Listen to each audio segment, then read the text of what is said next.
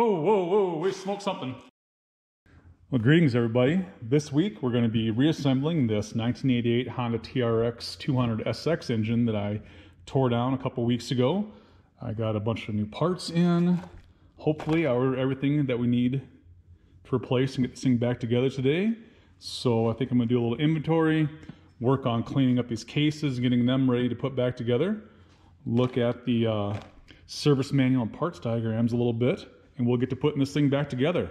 Stick around. Now, if you're one of the lucky 64 people that saw the disassembly video, you'll remember the reason why I'm doing this is this bike threw its chain and smashed up the stator cover and gouged up the left side crankcase cover pretty bad. So I went to the eBays and purchased a new cover. The guy said that it was in good shape, not damaged. What do you think that is there, buddy? Oh, eBay. It looks like homeboy used a bandsaw or an angle grinder to get that gasket off there. So that's really nice. Okay, so my thoughts to get this little bit of a dingus out of here and get Cowboy's belt sander marks off this. Take a piece of glass, throw it on the bench, piece of sandpaper, and I'm gonna go to town and mill a little bit off here like this.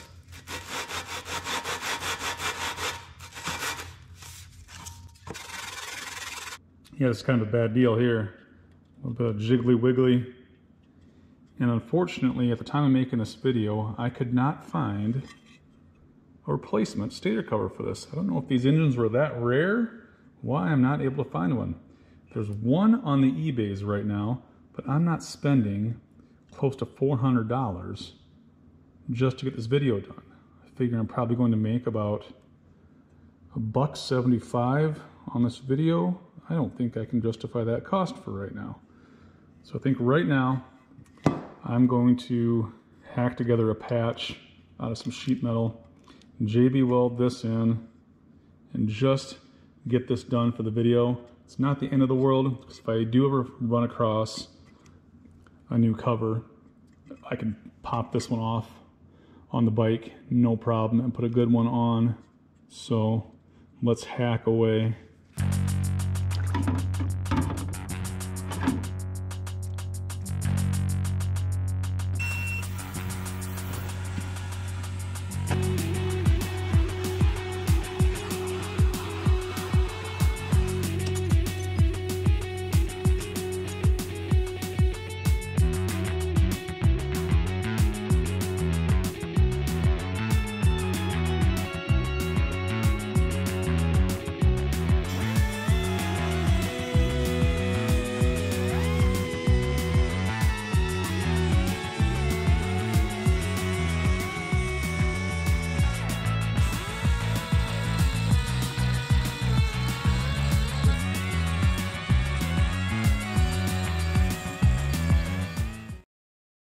All right, so I let this piece cook in the ultrasonic cleaner, got it really clean. This piece, our little metal patch, just like that. It's clean. I've got a piece of glass set right there, so this will be perfectly smooth. My thoughts are, pop this down here. We'll goober up our JBweld through this little crack, the mating surface there, and then I will pop our patch on, vice clamp it there and there, let that sit up, then we'll flip it over and do the inside as well. Oh, this kind of grosses me out doing this, but the price that folks wanted for these darn things on eBay is kind of cost prohibitive, especially when this video is probably going to make about, $1.60, $1.70. I don't want to spend over $400 for just a stator cover. So we're going to make this work to get going on the rest of the build.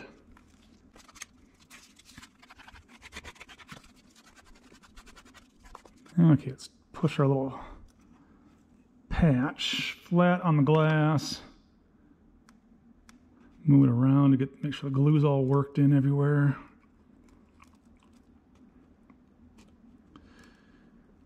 I think we are doing pretty good. I'll go grab a clamp right there, let that sit for about an hour. I'll move on to the other side.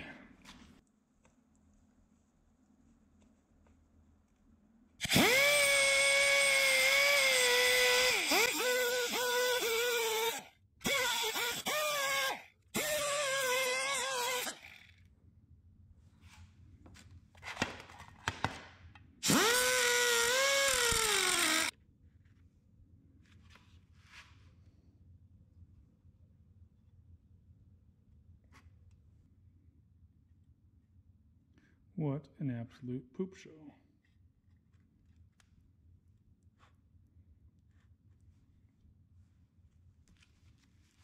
Now, should be able to clamp that down. Let that sit up, and we should have no leaks.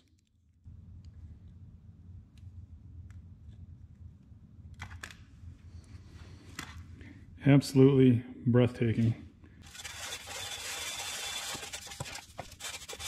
Okay, so I've got all the paint off the old clutch cover and the stator cover. Sandblasted that guy. There's my JBweld patch. Yeah, not the best, but this is gonna hold. Got a solid piece of metal right there. Hopefully you can see. Solid piece of metal on the inside. This is all glued down, super scuffed up. I just finished sanded everything with 400 grit paper. Yeah, I think once I mask that off and paint it, it should look, it's gonna look like somebody spray painted over top of JBweld, but it should hold oil in.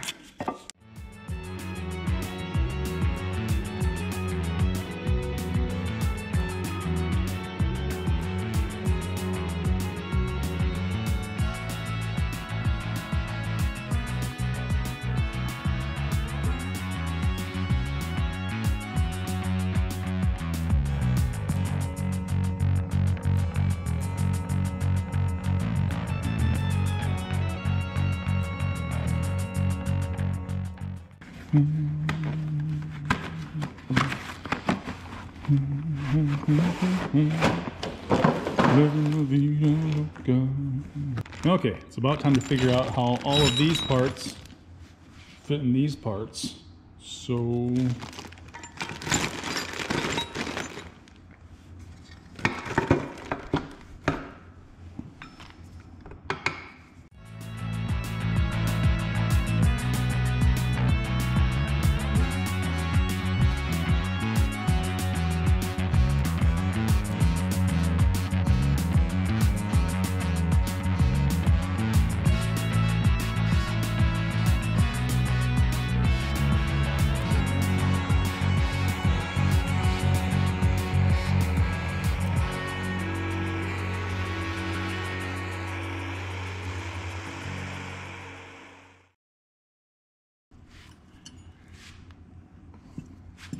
there you go. Look at that. Look at go Harbor Freight. Woo. Yeah. Good job, Harbor Freight. I'll be darned. Let me mark this, the upside up so we know it. Oh, okay, so that side goes up. All right. The edge goes up.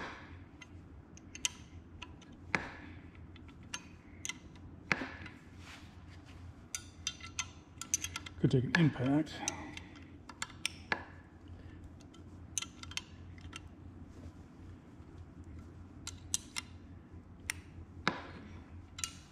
Is it moving? I can't tell. Yeah, it's moving.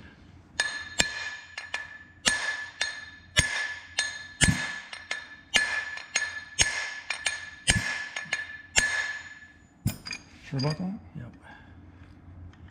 I'm trying to hold the crank at the same time so it doesn't go flying.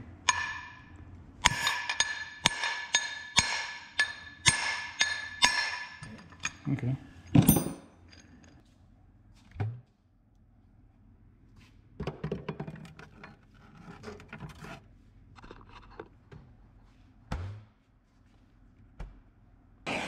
Keep this side warm until we get that crank cooled down. That other one takes a set. Gotcha. Easy enough. About 20 minutes in the oven at 200 degrees and they expand pretty good. Oh, okay. Yeah, go for it. Easy enough. Well, I'll be darned. Now this part here, we might have to really heat it up or press it on. Yeah, she definitely. No, it was stuck. Just as soon as it hit, it stuck.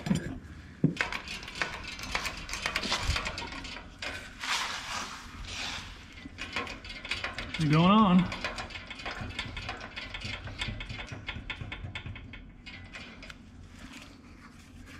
Not quite there, but close. Ouch.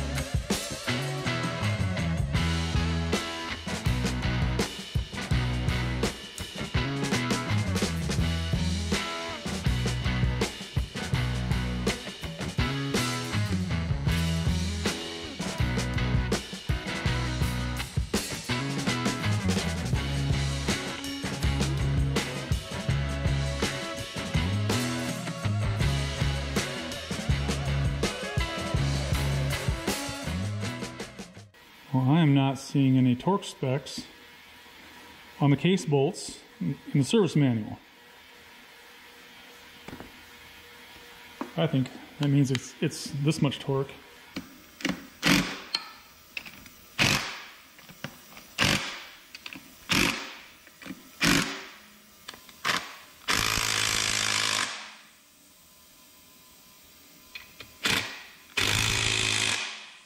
Okay, now that the case is buttoned up, I think I'll just check to see if she'll shift. Spin the shaft here while moving the shift star, or where the shift star would be, move the shift drum, I'd say. And we should get different gears. Okay, so there's reverse, first, second, third, fourth, fifth. Heck yeah, man, she's smooth too. Fifth, fourth or third, second. Hard to do it with one hand. Now, before I tighten that all the way down.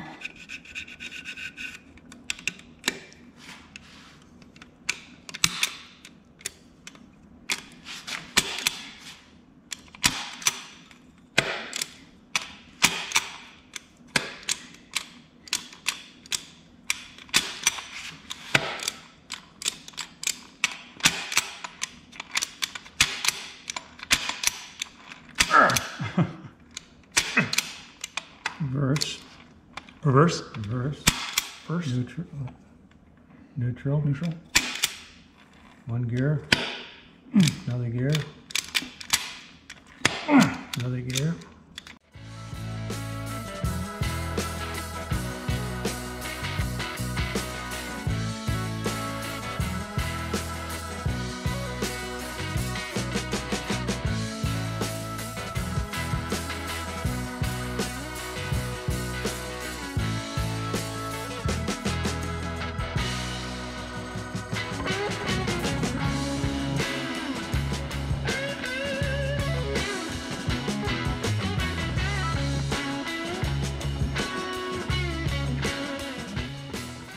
So this just floats. I mean, there's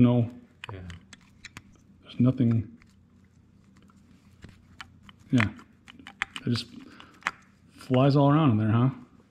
Just chain tension keeps it from flopping out. Oh, it's almost got my finger in there. There and there. Get on there, buddy. So that keeps the whole shebang from flying apart. Okay. All right. Not gonna worry about it. I don't know what I'm thinking. Why didn't I paint the case black before I put it together? Well, while we're waiting for parts to arrive, I might as well prep everything for paint. Paint the engine black, so take a little 400 grit paper, scuff everything up.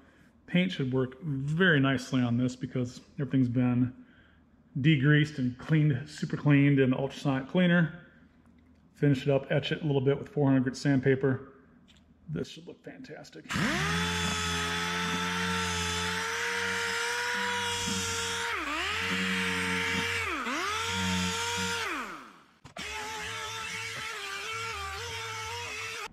Okay, so I've got the case and the covers all painted up. Things turned out pretty darn shiny.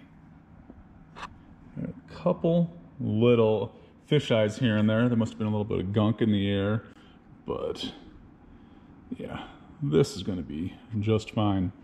Parts are starting to roll in. I've got the cylinder over at the machine shop. I'm getting bored out to a 65.5. I think that's 020 over. Yeah. So as soon as that's done, we'll be able to do the top end. But for now, let's focus on getting this put back together. And we'll take a look at how my JBweld Bondo job did back here on my patch. Yeah, that will work. By the time I get the chain guard on here, you're not going to see any of this. And the sheet metal up here and back here are mating up perfectly with the original. So this should have no problem sealing, and that's going to be super strong. I couldn't find a reasonably priced reverse safety switch and shift indicator guy, so I'm just going to bypass that. I'm just going to tap some threads in here. We're going to put a little copper crush washer in there, run a little Allen screw in there, and totally get rid of that shift indicator, and that'll be fine for this. Yeah, I can figure out if I'm in first or second gear on my own. Don't need that.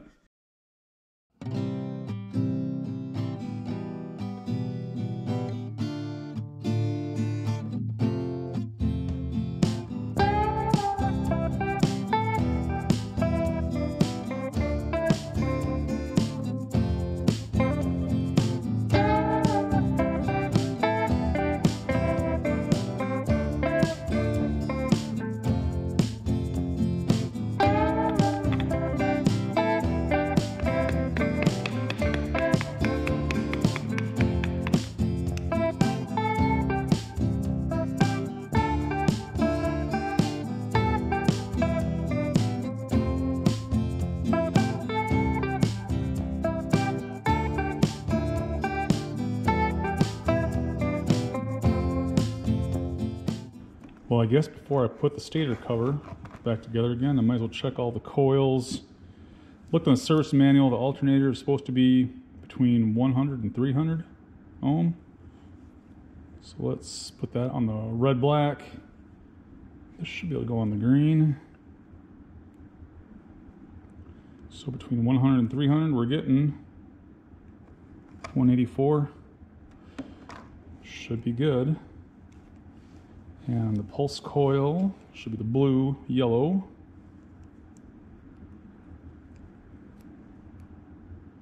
Oh wait, that's not grounded. Since that's not mounted to anything right now, we're just gonna have to go right on this guy. So this is 311, has grass streets for your money.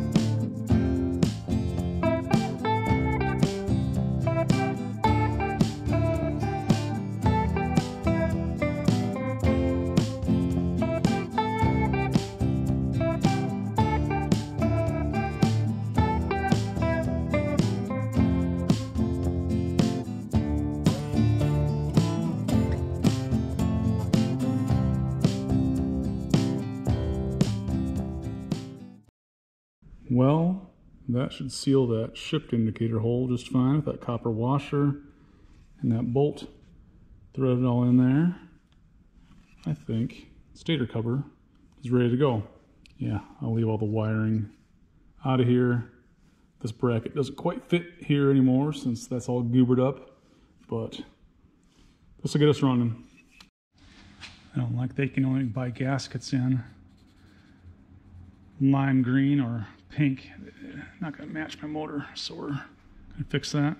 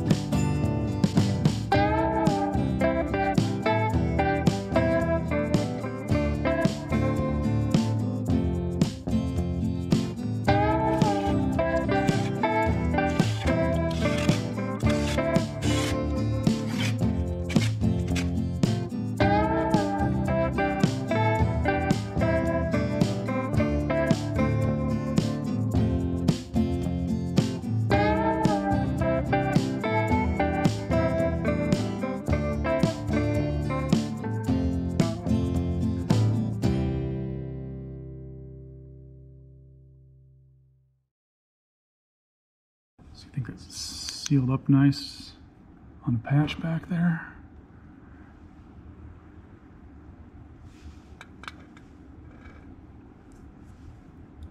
Yeah.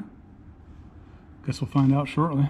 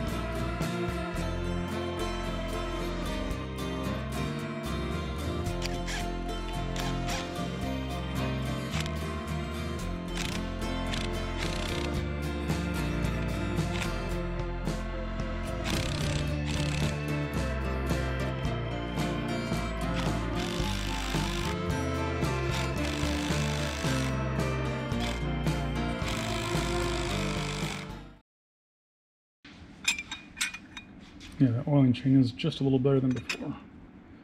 Just a little. That should do.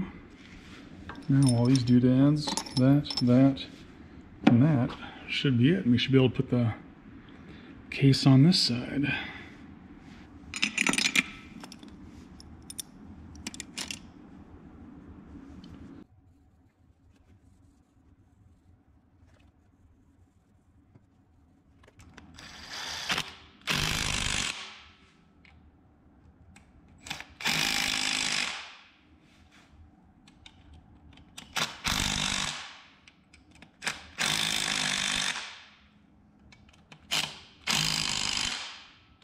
A little rattle can job on the starter. These bolts were all nasty and rusted out, so I just kind of painted over them. at the first go around. So I'm just gonna take one out at a time in the starter. I'll get the paint off there, run on the polishing wheel, get all the rust off of there. And at that point, give it a little bit of shot of some candy gold and then some clear coat, and we'll have, dang, some brand new yellow zinc bolts. Just dust it on.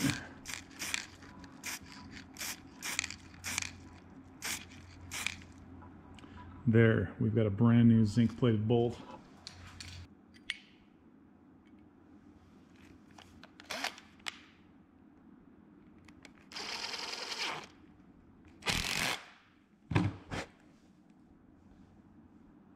Done.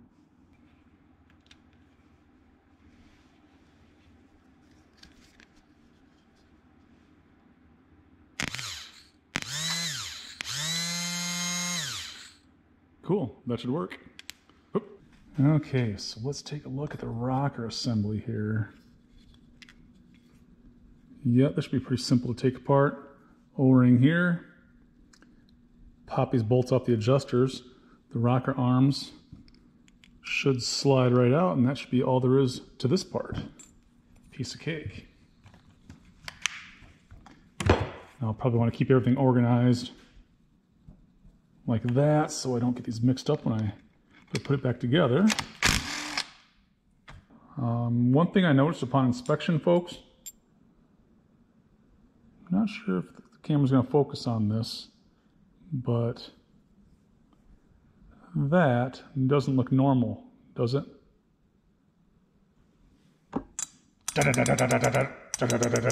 Well, when I wait for new rocker arms to arrive in the mail, might as well bag this stuff up. Get to work on pulling the valves out and see what kind of fun lurks in there.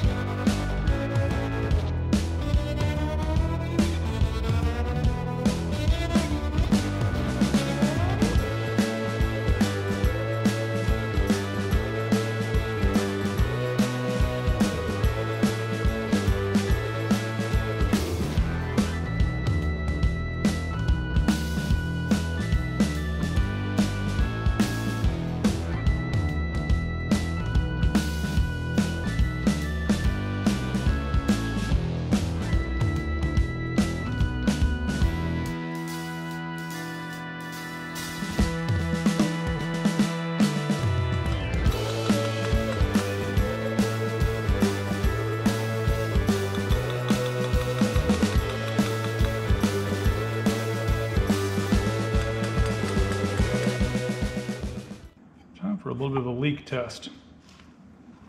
Thinking, let's put this like, just like that. That should work. Throw a little gas in the combustion chamber. Leave it sit for a couple hours. If we got no gas on paper towels, we should be good to go. Should be. And nothing's leaking yet. Good sign. All right.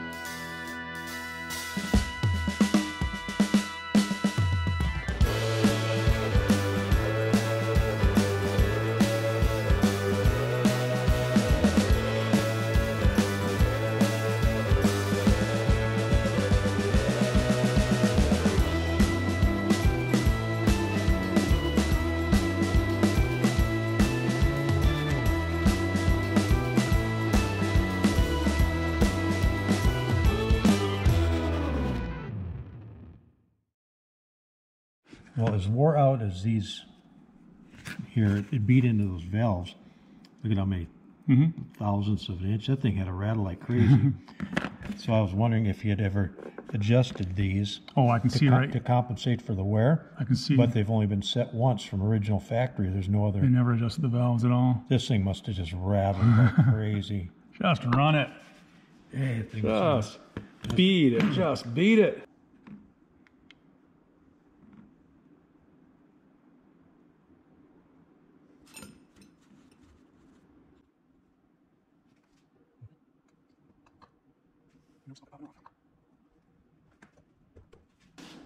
All right, so our valve adjustments. I was looking. Supposed to just push back until you can feel them hit the valves. You can go back one mark right there, and right there. Easy enough. Man, that's a lot easier than having to get out feeler gauges and. As long as they don't move when you tighten them. Yeah. Take a little marking pen. That's what I was thinking. I was going to mark it first before I moved them.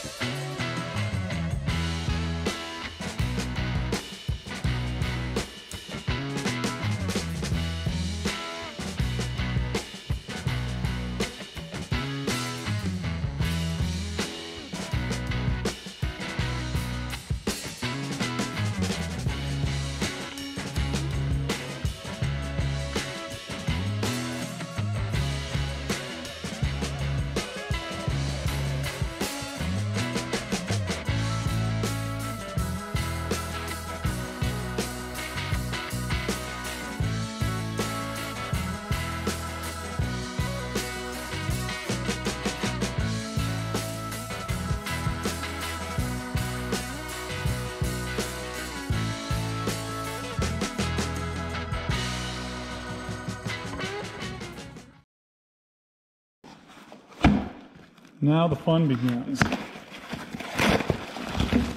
Yes, buddy. Bought a pit bike wiring harness. Gonna need that. Need this. Need this. Yep. We will get this wired over this, and it should fire. Should be a piece of cake. All right, let's see what we got here. CDI, rectifier, don't need the stator, need the starter relay, need the coil. All right.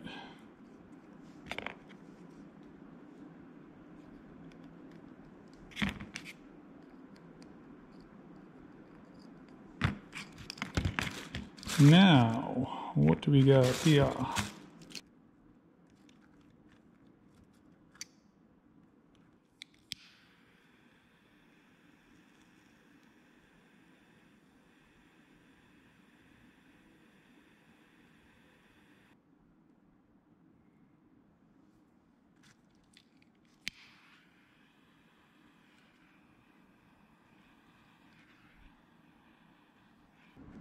Yep, that's fine.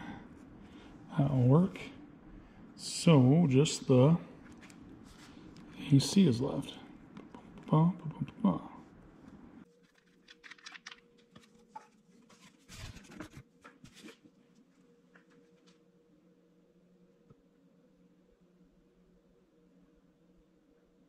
See, this is just how you're supposed to do this. This is fantastic.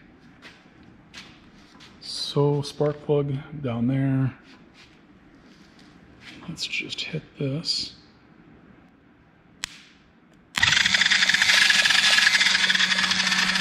Oh, we got spark.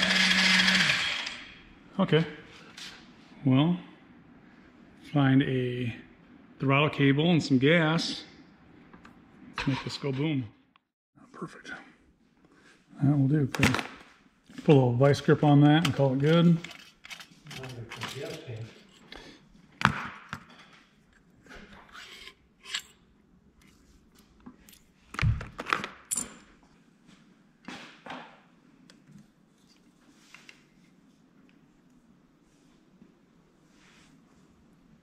Yeah, you wanna hold the engine and kind of work the throttle. Kill switch is here-ish. If not, just throw the engine on the floor. All right, I'll pull that up probably to choke it. Ready? Yep.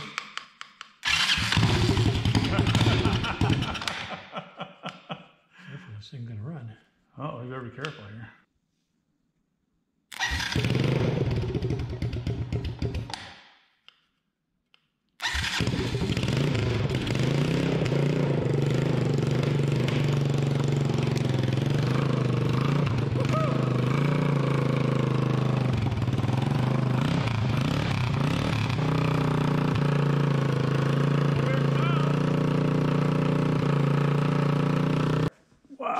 Considering what it started with. Sounds good, too. Sounds pretty mean. No rattles. Maybe I should run straight pipe.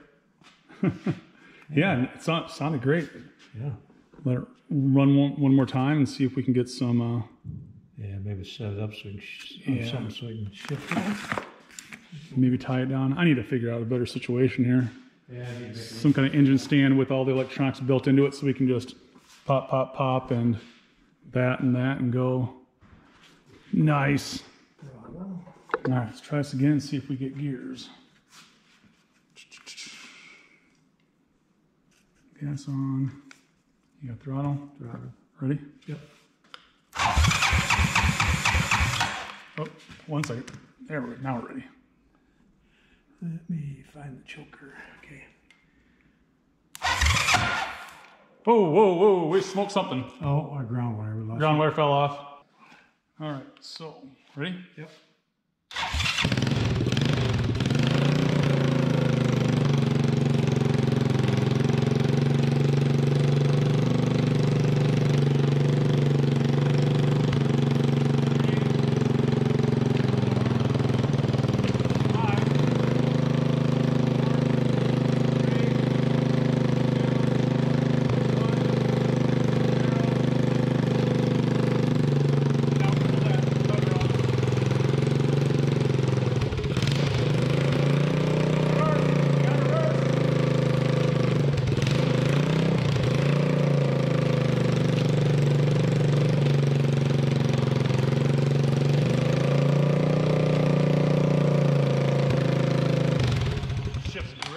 Got a brand new motor here. There you go. And I need to build a bike. Now let's see if we got oil up top.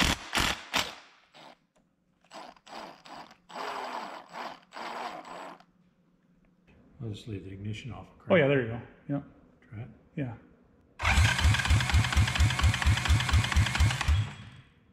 Yeah, we got oil coming off the top. Okay. All right. All right. Cool.